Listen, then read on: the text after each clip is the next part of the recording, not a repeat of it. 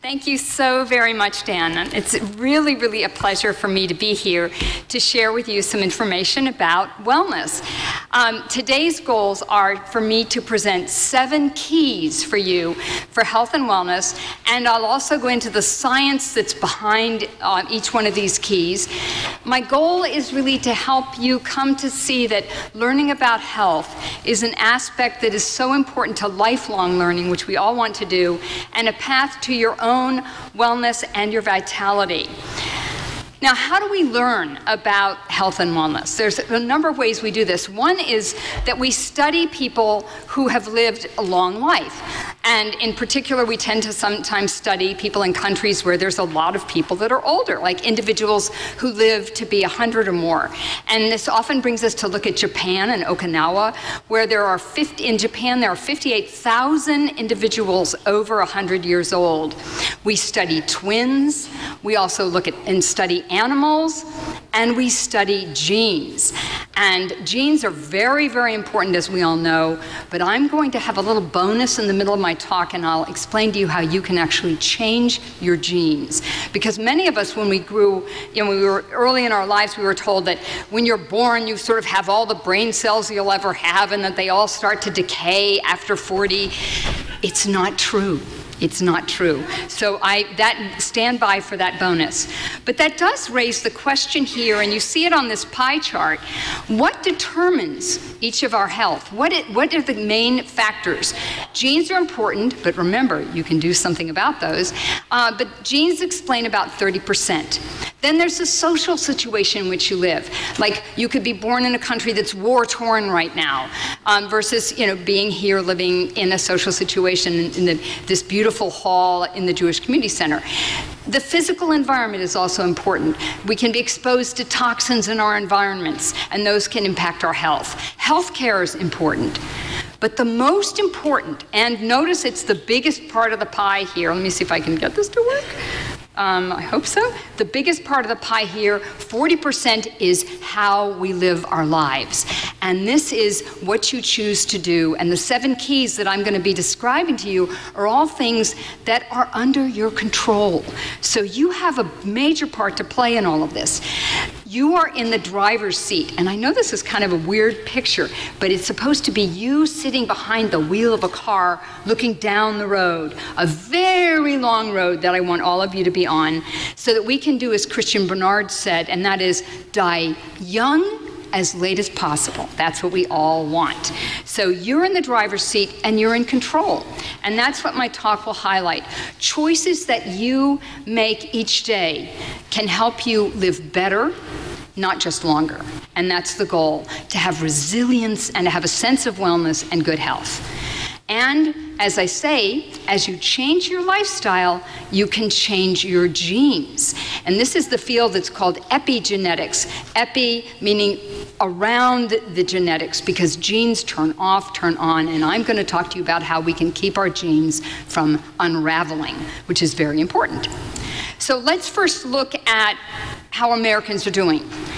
Now, Americans as a group, there was a really great study, a phone survey that was done of over 153,000 US adults, and they asked them about 4 key habits.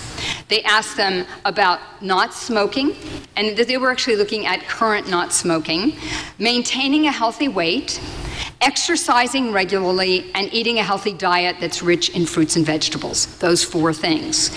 And what they found was only 3% answered yes to all 4. Now, this did not include a lot of people living in San Francisco. I think we would have done a little bit better in California, but by and large, Americans are not doing very well in these areas. I think we've done better at cutting back on smoking for adults, but where we're having some struggles with issues around weight and so forth and so on, and the diet. So that was in America. Let's look at another study that sort of shows what happens as you begin to adopt maybe a healthier lifestyle, and you can say, gee, I score 2. And maybe if I listen to Donald Abrams in the next lecture, I can make some changes in my diet and I'll get up to 3. So this next slide shows you, and this is now using a study that was done in Europe, what happens if you can sort of stack these cards in your favor. So looking at this, here you can see in this I just said 3% of Americans said yes to all 4. The people in Europe are doing better. We're in a race with them. They had 9.1% people said they were doing all 4. Europeans are a little bit ahead of us in general on their health. And then you see that they had 4% here that said they were not doing any of the 4 at all. And then the others span the spectrum. In the European study, 50% they used never smoking. They had 84% who were less than a body mass index of 30. 30 is the mark of sort of a score that physicians use that means a person is obese. And then overweight is being over 25 in body mass index. But these were, 84% of the people were not in that range. And 50% were eating a healthy diet and so forth. What does that mean? Well, this slide shows you what that means, because they looked at these people's health and they studied them over time. And the people that had here scored 0, they weren't doing any of the 4, and these are the Europeans that they had a higher rate, a risk, if you will, of diabetes, myocardial infarction, see the 0 being higher, stroke, and cancer. And then as people begin to have 1 positive habit, 2, 3, and 4, especially the risk of diabetes drops off. The risk of myocardial infarction also drops off. The risk of stroke drops down, cancer. So you can see, if you can think about this afternoon, making small steps so that you can go from, say, 0 to 1, 2, 3, or 4, then you participate in this group that sees this drifting down, and you're enhancing your health. And this is all, you're in the driver's seat. I want to tell you a secret, though, about making changes. How many of you have tried to make some changes in your health from time to time? Improve your diet. A lot of us raise our hands. And then some of us slip back. How many of you have ever slipped back on your plan? Lots of hands, I always do. If you want it to work, as I give ideas, you need to think, which of these is going to be easy for me? Which do I enjoy? And can I really sustain this? Like, a really good way of doing exercise, and I'm going to share some things about me, is swimming. I like to swim. I do not have access easily to a pool. I would have to get in my car, drive at 6 a.m. to go swimming, and I have to tell you, I have kind of wild hair. It likes to do its own thing. After it's been in a pool, it loves to do its, it's a mess. And so for me, while I like it, it's not easy. It's not that enjoyable because I have to then race home. I got to figure out what to do with my hair that looks kind of like a mop, and it's not sustainable. My best friend, who only lives blocks from me, gets up every morning, and she is there, and she swims a mile 5 times a day, or 5 times a week, excuse me, it should be a day, I'm sorry. She does it 5 times a week, sometimes 6 and 7. I cannot do that. And so for me, that doesn't work. It might have even been better for me, but it's not easy, enjoyable, or sustainable. So instead, I have a stationary bicycle, because I sort of, have to find time, and so I get on that, and I feel like one of those little rats, running, and then I bicycle, and that does something. So that's sort of if I haven't done anything all day, that is something that I can do. So this is really important, that as you outline changes or diet, or changes in exercise, or eat, all these kinds of things, you have to think, what will I do? What fits for me? What would I enjoy, and what can I do? And that's going to make it easier for you to make changes. Now, I'm going to fill out this list of all the 7 keys. The first one is to maintain a nutritious diet and a healthy weight. Now, the speaker after me is a wonderful dear friend of mine, Donald Abrams. He is one of the world's experts on nutrition and diet. So we kind of got together, and I said, I'll talk about the 7 keys. Would you do the diet? So he's going to focus on that, and you will learn absolutely the best science from him on that. And I'll focus on the issue of weight, maintaining a healthy weight. This can be a challenge, and I'm going to explain why it's such a challenge. 2/3 of Americans are now overweight. This has become much more of a problem since around 1980, significantly more of a problem. It's really noticeable. How many of you have noticed that people's weights around the country have seemed to go up? How many of you have noticed that? It's been happening.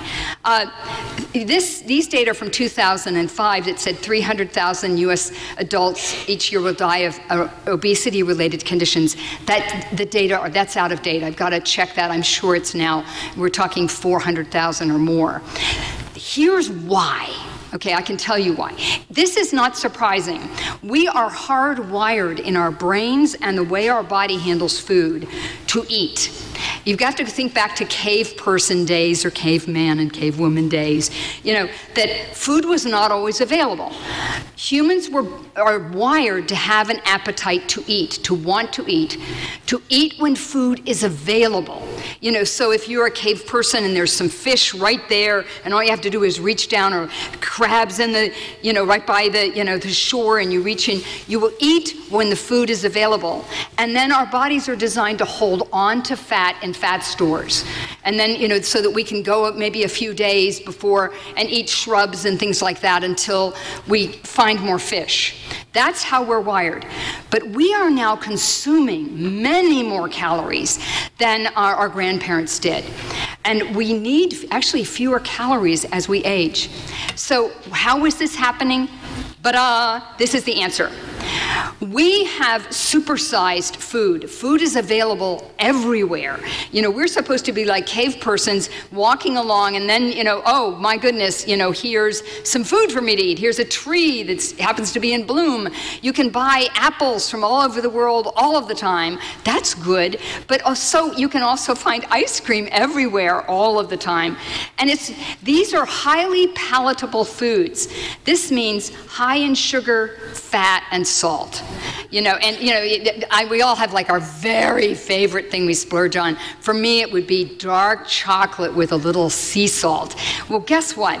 That is sugar, fat, and salt right there. So what I do is every once in a while I go and I buy just one, because otherwise if I buy a bunch and I put it in my house, they call for me. They're there and they go, Margaret, Margaret. So I can't do that. I just don't have that kind of control.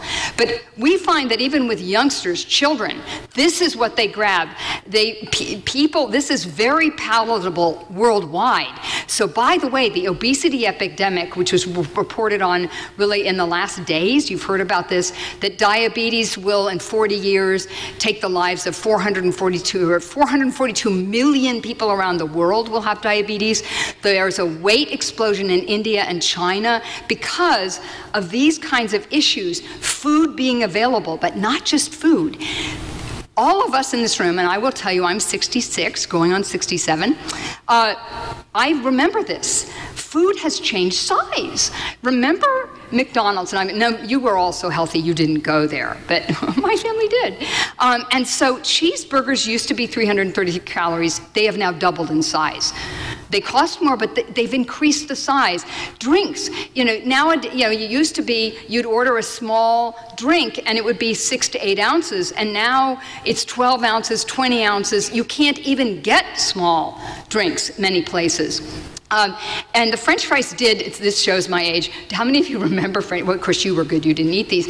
But I remember the French fries in these little containers, and then all of a sudden, poof, they absolutely tripled in size. And Donald will tell you, these are not good, not good. So if he says, do you eat French fries? You want to just don't raise your hand.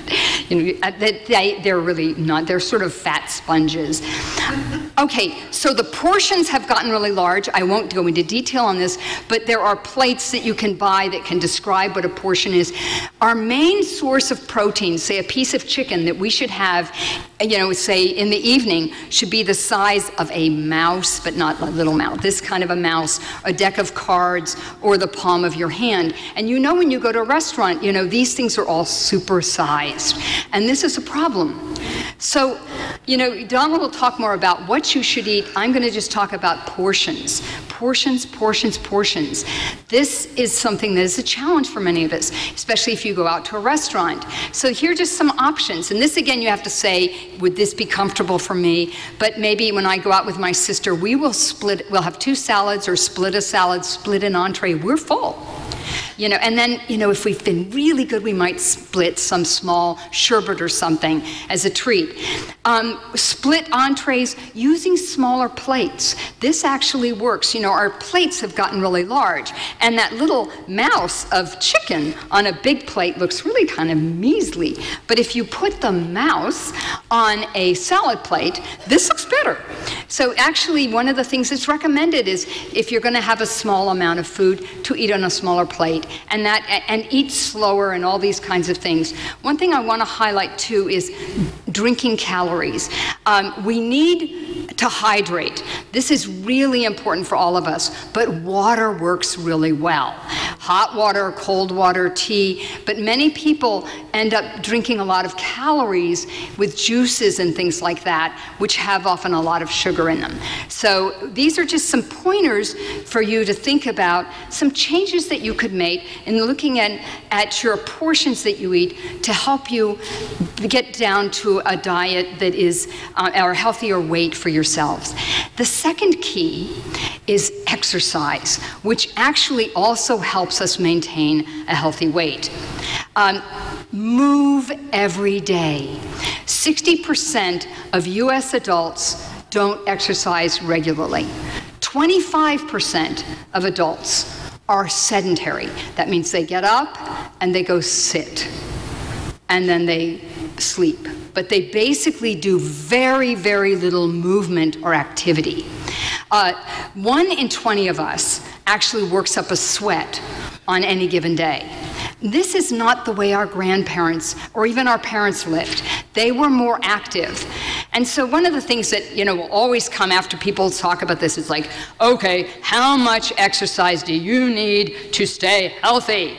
And everyone talks about 2.5 hours per week of moderate exercise, like brisk walking, or if you can do vigorous exercise, and I have a chart that you'll have in your notes. This will be online on the community center's website. You can do vigorous exercise, like really vigorous tennis or vigorous bicycling. You can do 1.25 hours. Forget all that. What we really want to talk about is avoid inactivity and become more active. And I've got some data that's really promising about this. You don't have to worry about the past. Just think about becoming more active today or tomorrow. So if 2.5 hours of even slow walking is something that's too challenging, be as active as your abilities and your conditions allow. It's important to just really think about your condition. With a history of a chronic condition, you should discuss this with your physician, or you've also got here at the fitness center some wonderful people that can advise you. This is, you want to think about what's really going to be enjoyable, easy for you, and sustainable to just increase your activity a little bit. You could take, for example, Tai Chi, or I actually participated in Robin Hall's yoga class. I came in a little early, and do things that just maintain and improve balance. She had a gentle yoga class with primarily chair exercises that is really, and she even adjusted that exercise for people in the room. It was held at the back of this hall. She adjusted that for people who had conditions. So the idea here is to not become militant about 2.5 hours per week, but just say, you know what? I could move and be more physically active, and I'd get one of those 4 points. So in this slide here, really, and you'll have this available to you, we want to look at the light exercise. Walking, even slowly, walking with a walker or a cane is great activity. And just think about maybe increasing that. A couple times this week, maybe a little bit more. I've listed some other things, this stationary cycling. You can actually, if you're in a wheelchair, there's even a kind of pair of pedals that you can get so you can move your legs, which actually increases your circulation throughout your whole body. So I want you to just think about things you enjoy doing that might give you some options for being more active. These data are what I hinted at earlier. It's never too late. This is the best news. A study was done by Greg, looked at, this is women, this has also been looked at in men, it's the same. They looked at 7,553 older women who were community dwelling, and they followed them for 12 years. and they looked at those who had remained sedentary or became sedentary, which is what we don't want. That's in basically people that just sat all the time, or had used to exercise and became sedentary and followed them for 12 years. And then they had groups that either had been active, or what I'm thinking for you and for me is to become active. And this slide shows the different groups. Here at the top, in the green and the pink, are the participants in their study who either were sedentary or remained sedentary, and their death rates, we hate to talk about this, but the mortality is pretty high. These two groups were the people who had been active, or if you're not that active now, you can join this group. These were people who in this study at older ages actually became active. And look at this. They basically doubled the length of time. They sliced the mortality in half. So this is incredibly promising. It doesn't mean you have to go out and do 2.5 hours. It's just be a little more active today, this week. Build it up to what is comfortable for you. And here's for cardiovascular disease, again, the people who were either sedentary all along or became sedentary versus those who were active. And this was not vigorous exercise, this was just very moderate exercise. So the news is very good. You're in the driver's seat for this as well. Looking now and thinking about how can you integrate activity in your daily life? If you drive a car and you, instead of circling and looking for a place that's really, really close to the front door, you could park a little bit, if you're able, a little bit further from the front door of the store and walk slowly. And just sort of enjoy, keep your eyes alert. Don't wear iPods and look at your phone. Be alert and do a little more walking. Take stairs, not all the stairs, take the stairs some of the time to go to the second floor somewhere. If upstairs is hard, do downstairs.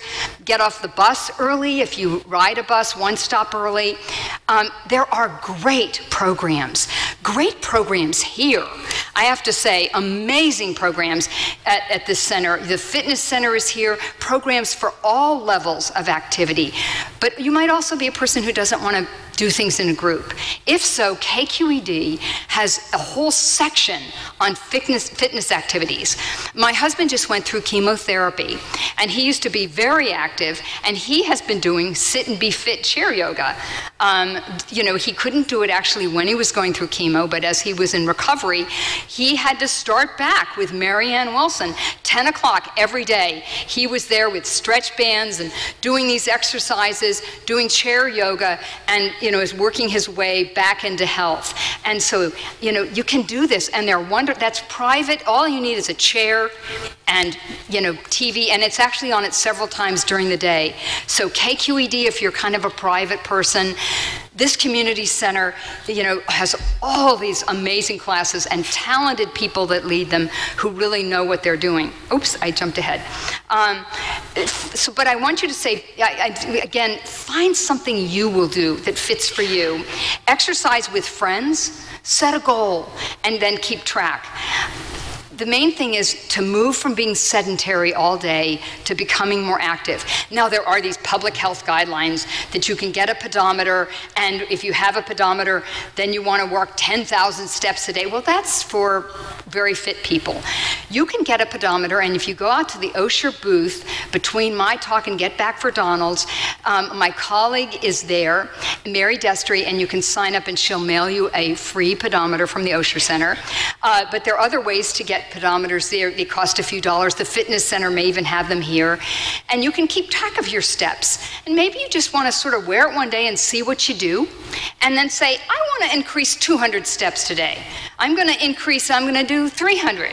You don't have to go for 10,000. But this makes a difference. There have been studies, we looked at 26 studies that examined whether or not people who wore pedometers actually changed what they did. And they work. They showed that people improved their activity levels 27%. They took 2,000 more steps a day just wearing these things. They decreased their body mass index, because you lose weight if you walk. walk, and this is just walking, and they decrease their blood pressure. And there are all kinds of new gadgets too. If you have an iPhone, other phones have apps for this.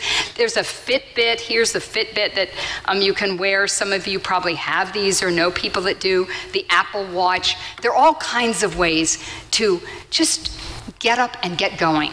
So I want you to think about this. Tomorrow you'll sort of get back into your everyday life and you'll be doing what you do. And then I want you to remember the woman in the turquoise blue jacket who said, get up and just take a couple strolls around the living room, maybe go up a flight of stairs, just begin to take that step.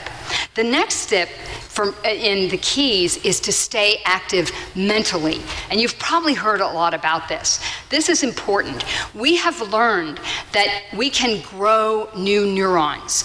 That this is, with these new technologies of scans for the brain, we understand more about the brain and that you can do things to make connections in your brain. How do you do that? You do that by exercising your mind.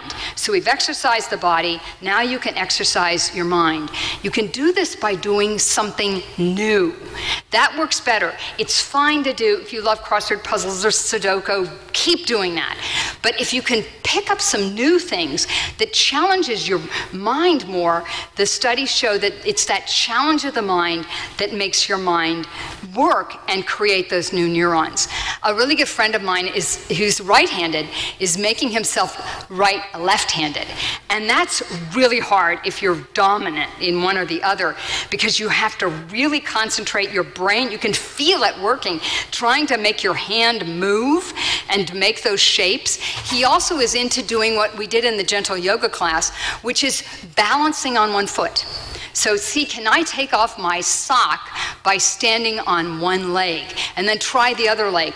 What happens then is your periphery, that's your feet, has to talk to your brain. Your brain then starts to talk to your other leg and say, hey, you better get ready, we may need you.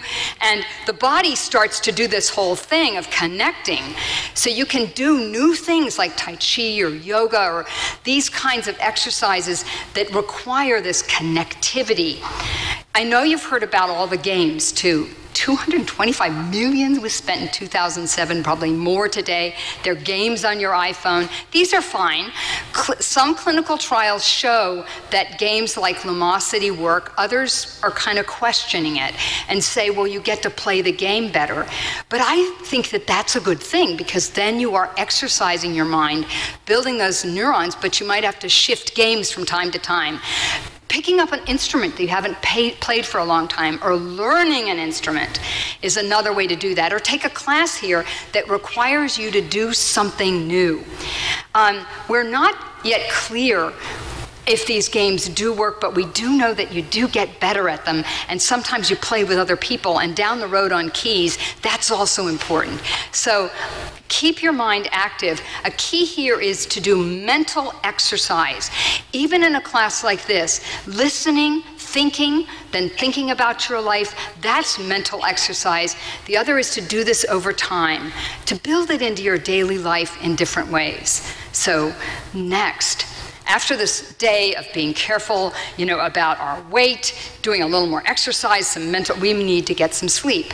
Sleep is another really important, critical key to our health and wellness. And this slide shows you, and this will be in your notes and online, all the things that happen if we don't get adequate sleep. We reduce our productivity. You see this with kids in school. It's so important. Teens need a lot of sleep. Increased accidents. You've probably heard about bus drivers that fell asleep while driving. And I won't ask for a show of hands, but some of us have driven long distances, and you can get to the place where you're sort of thinking, I'll just drive with one eye. Not good. No, no, no. Pull over. Jumping jacks. Pull over in rest area. Take a quick nap. Napping is good. Not getting enough sleep, it decreases our cognitive performance. It's just general health declines.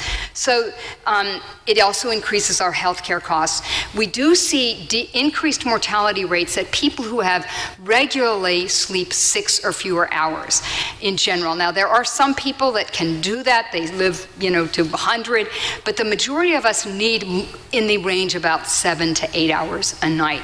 It is individual. The amount that you need, you say, well, what's the right amount? And it really is, instead of using a strict rule, what I like to say to people is, you want the amount of sleep that allows you to feel consistently alert during the day. And as we age, sometimes we take naps, but are you alert during those other times? Can you avoid falling asleep when inactive and relaxed? Now, some of us go to the symphony if we've had a really long week and been writing papers and grants, and this happens to me. I'll be in symphony, and I can find myself, and it could even be a piece I love, and there's adagios, and I'm just, and that's a sign. That is a sign I've calmed down, I'm relaxing, and I'm sleeping through something that I really love. This is not good. So those are the things. The average is, people talk about 8, 8.5, 7 to 8. This may be genetically determined, but use rule number 1. Feel consistently alert, and if you find yourself falling asleep at the wheel, or in this class right after lunch, I told Donald, you get to speak at 2. I'm going to have everybody when their blood sugars are going like this. So if you need to nap while I'm talking, that's okay. This will be online later. So a key thing about sleep, some people think if they sleep less, that they will weigh less. Actually, the data show that people who don't get enough sleep actually tend to put on a little weight, partly because they eat more fat and sugar, which you're going to hear is not healthy. So there are some strategies for more restful sleep. One is to maintain a regular sleep-wake cycle. And then your body will start to let you know how much sleep it needs because you will wake up. So I'm a person that needs about 7 hours or so, and I've discovered this, that my body will now wake up. It's weird. Maybe you've experienced this too, but if you do this pretty regularly, you wake up like a minute before the alarm. It's kind of interesting.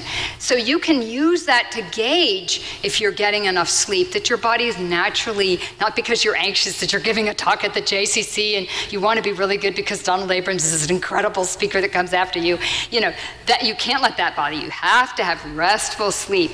So what you want to do is keep your body in sleep-friendly. As you approach bedtime, less caffeine, not a good time to do your exercise. Watch heavy snacks, and then create a sanctuary. Your bedroom should typically be cool, not too cold, dark. Not good to have screens, computer screens. That kind of light is not conducive to good sleep. So if you have a computer in your room, if you can shut off the screen, that would be good. Turn off the TV or the radio and make it a place, and then surrender to sleep. If you have trouble sleeping, you can, I would say one thing to do is to get a little more activity and exercise. And then if that doesn't help and you've followed some of these guidelines, then can talk with your physician to see if the physician, or you can go to the Osher Center of Integrative Medicine, talk to an integrative physician to see if there's some other things you could do to help this incredibly important time. There are apps, as many of you may know and have on your iPhone, that are sleep trackers that you can tuck under your bed that will sometimes identify the ideal time to wake you. There's not a lot of really good science on these. Even the articles that are slightly critical will say some people really find that this helps. So if you've been interested in those, that could be something else to look at. So now, let me touch on the idea that you can do something that impacts your genes. And this has to do with telomeres. We kind of like to tell this story because it has a lot to do with Elizabeth Blackburn, UCSF, and discoveries here. The telomeres are part of the DNA. They are at the ends of your chromosomes. You've got the chromosomes, and at the end are these little aglet type things called telomeres. It's like shoelaces. And you know how when that little plastic end on your shoelace breaks off, then the shoelace begins to unravel? If your telomeres at the end of your chromosomes get too short, your chromosomes start to unravel. And believe me, that's not good, not good. So we want to keep those long. We know that they get shortened as we age, so you're sort of got to be aware of that. If we get sick, poor sleep, so I always do this right after sleep, and under stress, and that'll be my 7th key for a healthy lifestyle. So there's evidence to show that you may be actually able to lengthen your telomeres by changing some of your lifestyle and by stress management. And there's one study I'd like to share with you because it's UCSF, it's San Francisco. Dean Ornish did this with Peter Carroll. They were looking at men who were at risk for prostate cancer, but they were in that watchful waiting period of time for active surveillance, and they got great active surveillance. 25 of the men had that. 10 men were studied over a few years, but 10 of them were also, in addition to active surveillance, they changed their exercise. They changed their diet. They did stress reduction, and they increased their social support. And by doing these, and number 6 and 7 are social support and connectedness and stress reduction, those are the other keys, they actually lengthened their telomeres. So if you listen closely and make some thoughtful changes here, you may also be able to take the chromosomes and keep those ends of the chromosomes tight by making lifestyle changes. There's the slide I was looking for. Now, reduce inflammation. There's a very, very simple hint that I've hidden in this very important thing we want to do. Inflammation, we are now increasingly understanding, is something that occurs in our body that is very, very negative. It can underscore and increase your risk of cardiovascular disease, increase your risks of cancer, and so forth. It's something we want to avoid. How can you reduce inflammation? You can exercise. I'm going to talk about stress management. Dr. Abrams is going to talk about anti-inflammatory diets and healthy diets. But there's one other very, very simple thing that you can do that will also help with this: floss. So one of the keys is flossing. This is simple. This is easy. You can even do it in front of the TV while you're being sedentary. I don't recommend doing it in the car, but indeed I do have floss in my car.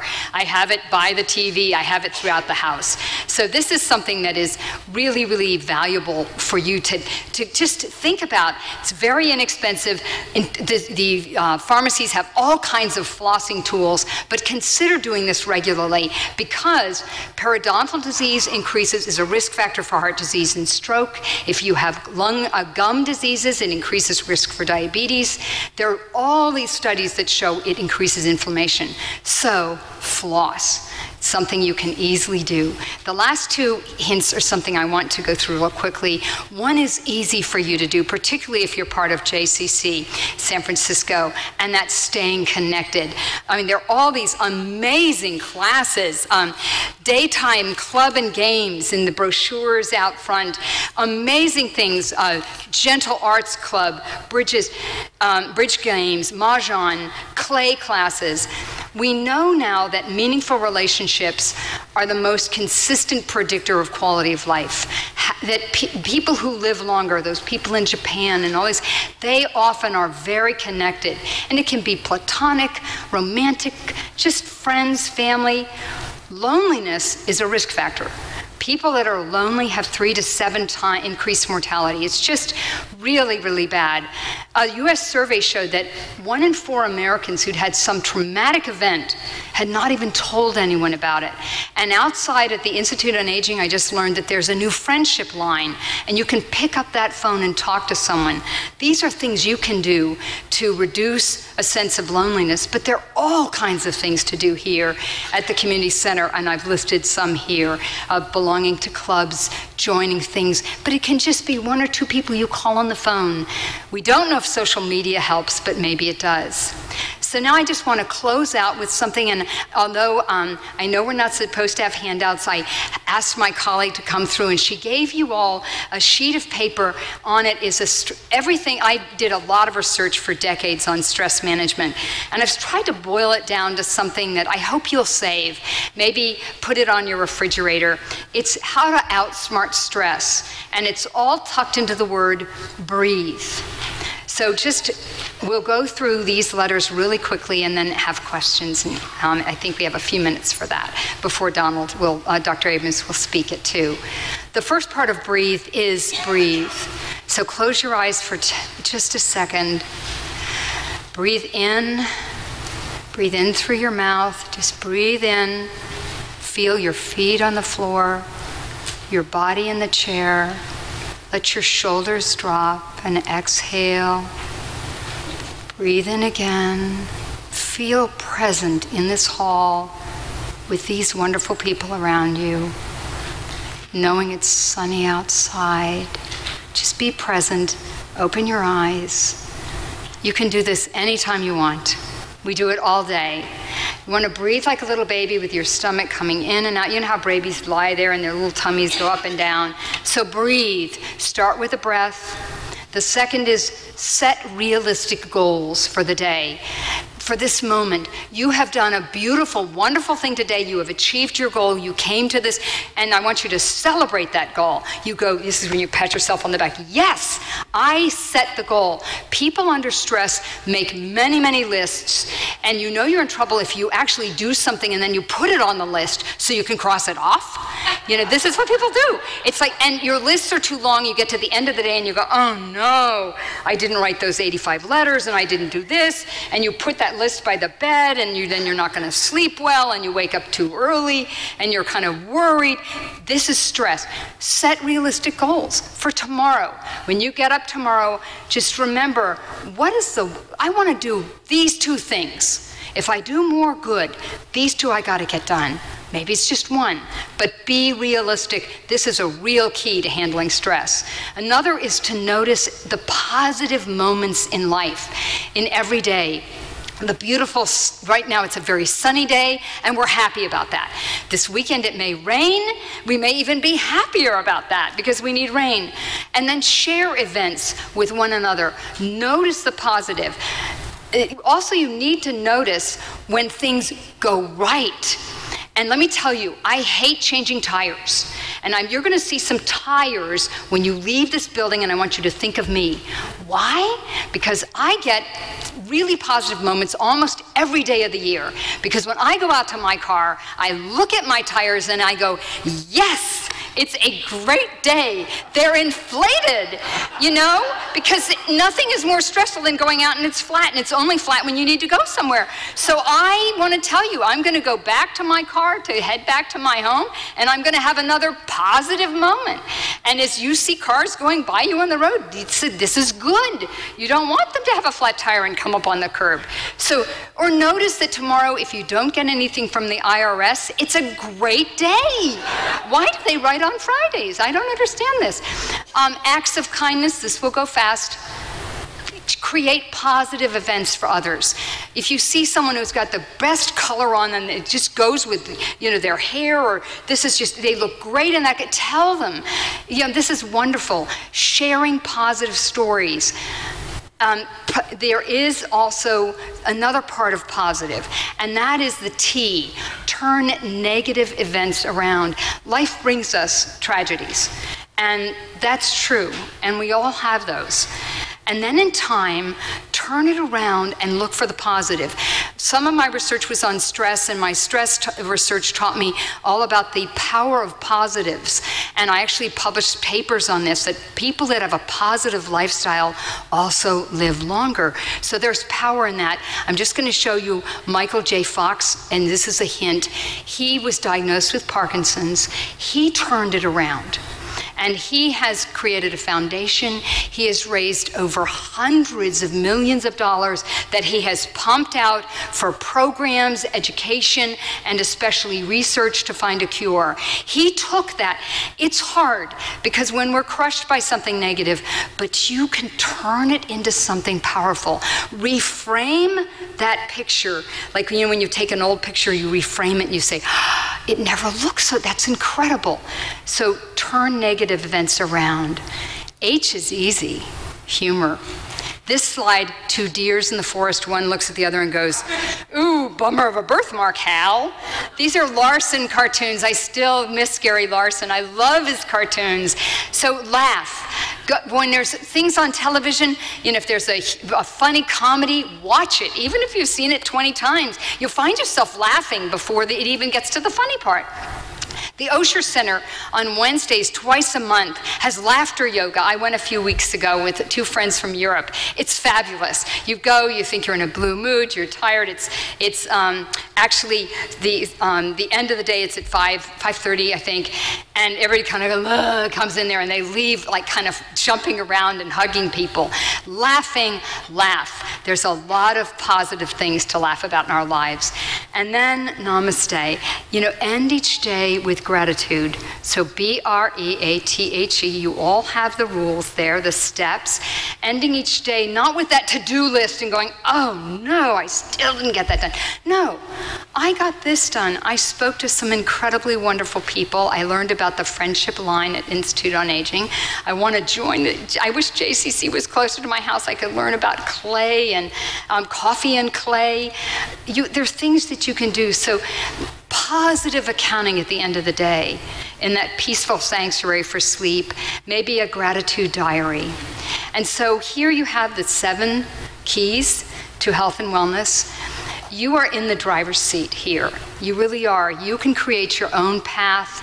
You can take your own steps, maybe that little extra 100 tomorrow, to enhance your health and wellness, increase your resilience and vitality, and you'll improve the quality of your life. Thank you so, so very much. Dan, can we do one question? I can do, we started a bit late, so I can do one question. There's a lady right here. I see her hand up. And here comes the microphone. And we'll do this very quick because Dr. Abrams is here in the audience. Okay, one question about sleeping. It is a whole different thing for seniors because of the hormonal changes in the body, and you get fragmented sleep. And I have friends who don't sleep. I mean, they sleep maybe 2 hours a night if they're lucky. So there really is nothing new for seniors because everything you talk about in improving your quality of sleep relates to the population at large, who may be anything from 20 to 50. And it's a different issue for them than it is for seniors. So there's no new thing for seniors out there. It is a challenge, and you're absolutely correct, and I appreciate your saying that as we get older, our sleep-wake cycles do become more broken up, and there really aren't any, I think, new things. People have looked at melatonin. Some people recommend that. You would want to talk to your physician about that. Actually, Donald might even have some suggestions for that. I'm giving him a chance to think about that. One thing that is good to do is if you're having trouble sleeping, to get up. And, get up, have a quiet time, go do something else until you feel that urge to kind of go to sleep again and go lie down again. That is a tool that you can use as a senior. And also to nap during the day. Take advantage, if you can, of those times that you can. And this is actually a natural part for many people as we age, as we get beyond 55, 60, 70. So if you're noticing it, it's normative. So I want to thank you, show gratitude to you for highlighting that, because that is normative and it's not something to worry about. It's part of just where we are. And you could talk to your physician about medications, but those often have a lot of side effects. And the hint would be, that I would have, is to get up, do something else that can relax you. There also are courses on meditation that you can take at the Osher Center and also here that can also teach you some skills for trying to take advantage of, of calming your body. But this is part of, for some of us, of our aging cycle. So thank you. Wasn't that good? So we thank her for asking that one question. And I'm going to step aside so that you can now learn all about diet and nutrition from my colleague, Donald Abrams. Thank you so very much.